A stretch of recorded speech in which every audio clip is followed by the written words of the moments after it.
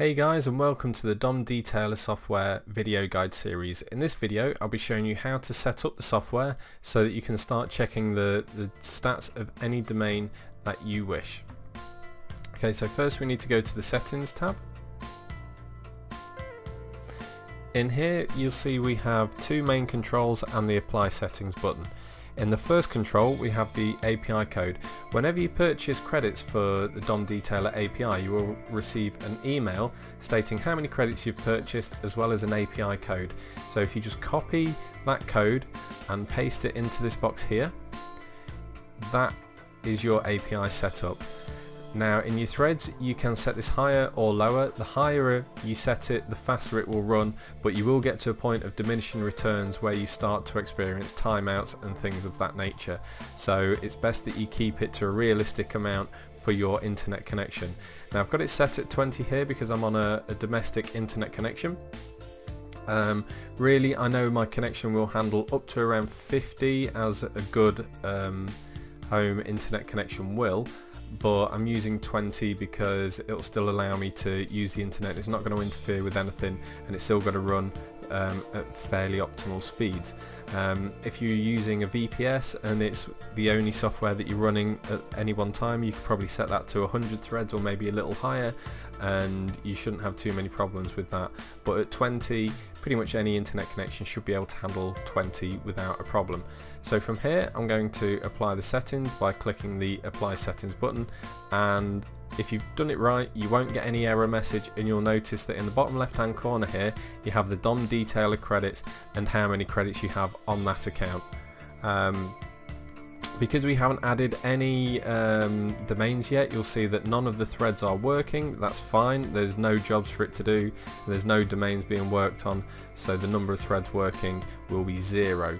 As soon as we start adding domains and it starts checking those domains, you'll see that the threads working will increase up to the point where it hits the maximum threads.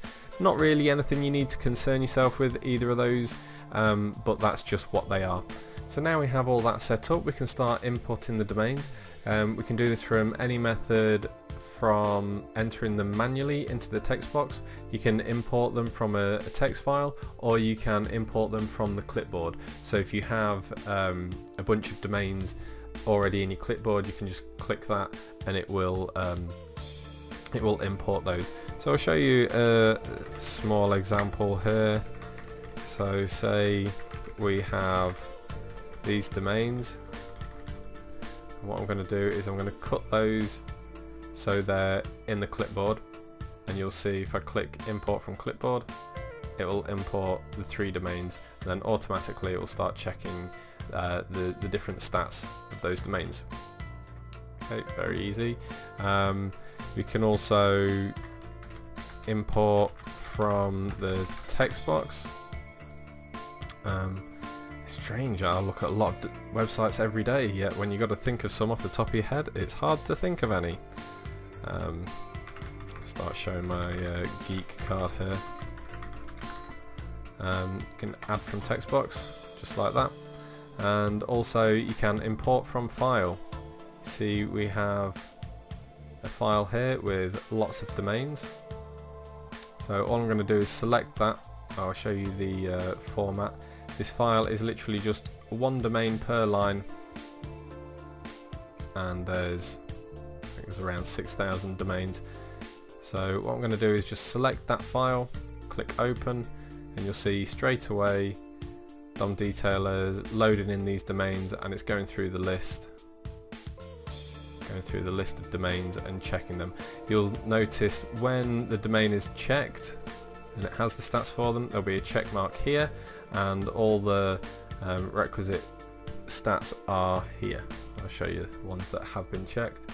You'll see that the more authority domains obviously have the higher stats, and we also have some more sort of noteworthy domains, lots and lots and lots of domains.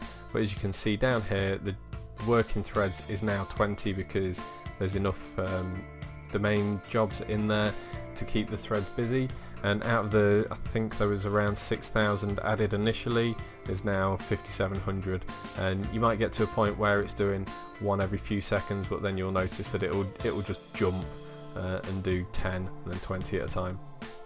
Okay, so that's DomDetailer, how to set it up. There's also the stop button here if you want to stop the work. You'll see that the number of jobs stops going down, number of threads working starts to drop down, so when all of those jobs have been finished, the number of threads working will drop back down to 0 again. And you can start it up again by pressing the start button, and you'll see the jobs start dropping and the threads working increases. So while that's doing that, you can also export the list of domains by CSV or by XML. Both of these options will export them as export them to a file with all of the domain stats, such as the domain name and all the Moz and Majestic stats, to whatever file you want. So that's really all there is to start DomDetailer and how to get it set up and running perfectly.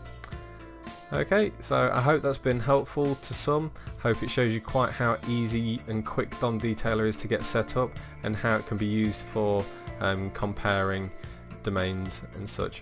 One thing I didn't mention is that you can order the list by PA, DA, Citation Flow if you like, or even Trust Flow or referring domains. So if you're all about the referring domains, you can check those, or if you're all about the Citation Flow or Trust Flow, you can sort by whatever metric you want. So that's that. There's it's a fairly simple tool, but if you're buying and selling domains, you'll know that it's very important that you're getting up-to-date information about those domains, and that you're not breaking the bank in doing so. Obviously, if you were to have a Majestic account for $45 plus VAT, which in a lot of European countries is 20% or more, then you're going to be getting 25,000 API calls in that month. If you don't use them up in that month, then you will not get them the next month. You'll get another 25,000 for your $45 plus VAT. With DomDetailer, you can get that many API calls for a much lower price of $17 all included. And also, if you don't use the credits up one month, they'll roll over to the next and the next and so on. They don't ever expire. So just on the Majestic stats alone, you can save money in that respect, and also you get free Moz stats to boot. So if you're looking for domain stats and you want them quick and you don't want to pay through the nose for them, DomDetailer is what you want. Okay, so thanks for watching the video. I hope it's been helpful, and have a great day.